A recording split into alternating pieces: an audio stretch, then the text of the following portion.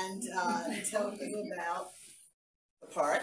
And also with him is the project manager, Lorin, and park ranger Samantha Baranski. I work with these two a lot, and I'm sure I'm going to be working with Josh a lot more. All right. Good evening. I've been in Newcastle since a week ago Sunday. So I'm super excited to introduce the people that actually know something. All kidding aside, when my schedule is kind of being worked out as my family gets ready to move up here, Lorin let me know about this event tonight. She said, you should show up. There's a lot of great people doing great work in the city of Newcastle. So I'm there. And I've really enjoyed hearing the first 6 presentations and meeting people who clearly are very passionate about what they do, about the city that they live in. And I'm super excited to be a very young member of your community. I'm super pumped to have I just aged out of your organization, but I think the Lions Club will let me in there. So and my wife will be sure to get her library card. She and my kids are avid readers. With that, thanks for the introduction. I look forward to meeting all of you more over the next couple of months and years. You can harass me over at the table later and ask me questions I don't know the answer to. It'll be great, especially if it's on camera. And with that, I'll introduce Lorin. I'm actually, Sam's gonna kick us off first. Okay. We're gonna give the big park overview, and then I'm gonna kind of talk about the sheriff's house. All right. So, hi everyone. It's great to see so many great faces here. First State National Historical Park is about to turn 10 years old. We'll be 9 years old this year and 10 years old next year, so that's very exciting. Has anyone ever been to a national park? Oh, yeah. Okay, that was a trick question. Okay. That was definitely a trick question. So, First State National Historical Park has 6 amazing sites spread throughout the entire state of Delaware. Starting from the most northern part of the state, we have the Brandywine Valley unit, which is just over 1,300 acres, and that is owned completely by the National Park Service. Moving farther down into the state, into Wilmington, we have Old Sweet's historic site and Fort Christina. And those 2 sites are not operated by the National Park Service, similar to Newcastle Courthouse Museum. They are operated by partners. And I won't get into all of the partners. We can talk about that later at the table if you're interested. Moving down here to historic Newcastle, we are partnered with the Newcastle Courthouse Museum, and we also have the Sheriff's House on the Dover Green. The Sheriff's House is the only other building. Oh, thanks. We skipped down one. I did. The Sheriff's House is the only other building that is owned and operated by the National Park Service on the Newcastle Green. Moving down the state into Dover, we have the Dover Green, which again is not operated by the National Park Service. It is a partner-operated site as well. And finally, we have the John Dickinson Plantation, also in Dover, which is operated by the Delaware Historical and Cultural Affairs. So, together, those sites help tell that story of early settlement with the Swedes, Dutch, and English coming over into the Delaware Valley through the ratification of the United States Constitution, and as well as testing the United States Constitution, because, as we know, it has been tested multiple times through history.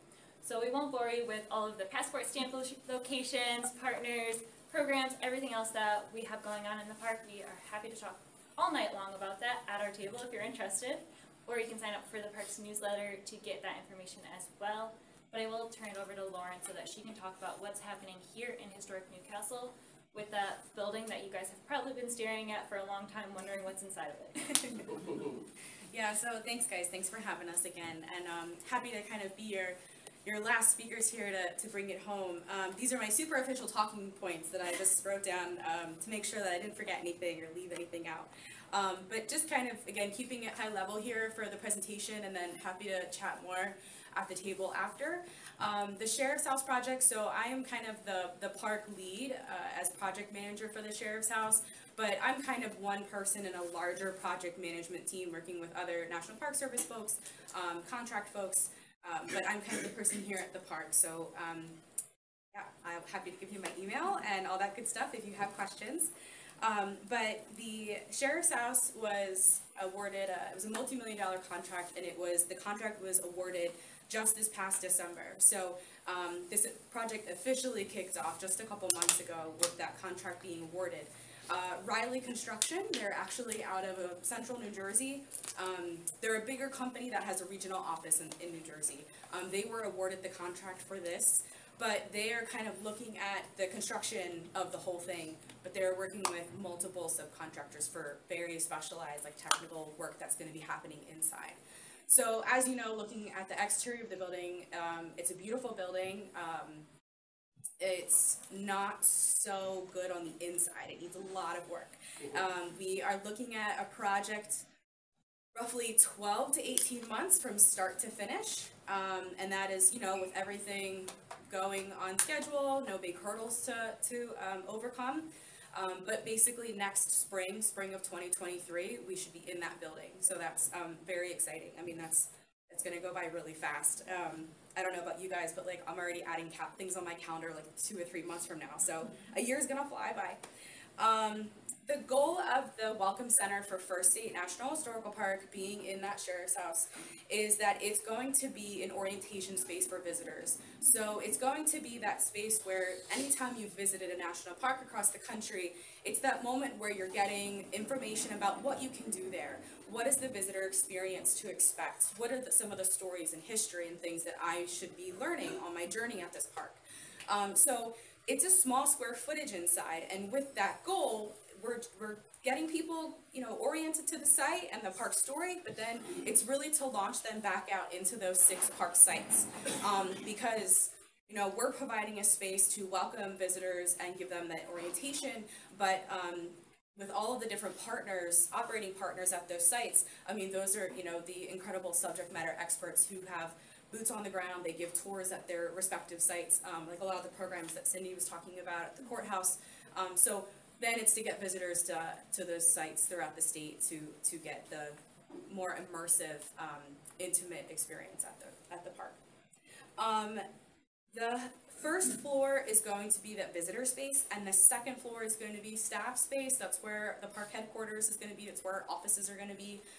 Especially the 2 of us who work in like visitor services. You know, we do a lot of the communications and website and programs. So with that first floor, you're looking at 2 main rooms to provide an orientation, a lot of exhibits, both text and tactile, some audiovisual exhibits. We're going to have the park's orientation film in there for visitors to watch. But it's basically 2 big rooms and a hallway, a space to watch the film, and a lot of panels, again, to kind of interact with to get a feel of the park's national significance. And that's kind of the big overview. Again, the goal of the Welcome Center is for the national significance. So it is not to duplicate or step on any toes on what's already happening at the Arsenal, which is, you know, the city's visitor center. So just you know, we're going to be next door neighbors, and we're all already partnering together, you know, with the 9 years that we've been kind of doing this together. So just wanted to throw that out there. But yeah, we have a lot of information. We keep the website up to date. All of our information is on the website and on our park's Facebook page and Instagram page. That's really where to go for anything that you want to get updates on, in addition to the newsletter that Sam mentioned, just because we're still a pretty small staff. So this is half the park staff right here. And we have, you know, 6 sites that we're managing, and a young national park that's growing. So. And if you do not receive the park's newsletter, I highly recommend signing up for it. It's the best way to stay involved in the park and just know what is happening. Anytime we need public comment, we're making sure that that gets into the newsletter so that everyone can receive the update, as well as putting it on the website and social media. Any questions? I just have one. Downstate, Lewisville, any activity down there with the National Park Service? Not so much. I mean, unofficially, you know, we'll partners. I mean, it's definitely a lot of history there. I mean, Lewis was, you know, it's in our legislation, but kind of could not continue an official partnership because of things that are at a higher level with like the lands and the preservation easement, the things that we need in place to kind of do some of that official business. They still are in the enabling legislation of the park, so there's still opportunity to continue to work together in the future. Yeah, if it wasn't for Lewis, we wouldn't be a state today. Yeah. Yep. I saw your hand first, so I'm just gonna go here. Thanks. Hi. What will be done with the jail? The jail that's inside, so Well, that is, you know, it's, at least it was separate. yeah, that is going to remain, but we are leaving that as a viewable space from inside the Sheriff's House Welcome Center, but not actually going in and like touching and touring it, just to kind of preserve the integrity of it, and also to make sure that we're kind of telling that story that's significant to Newcastle, but not letting it kind of dominate the overall narrative of significance of it in Newcastle. Because it's such a balance when you have such, like, we don't have that much room in there to tell all, you know, all of the hundreds of years of But we history. also know that it's important to acknowledge the building that we're in, too. Exactly. People are gonna wanna know what it was. Yes?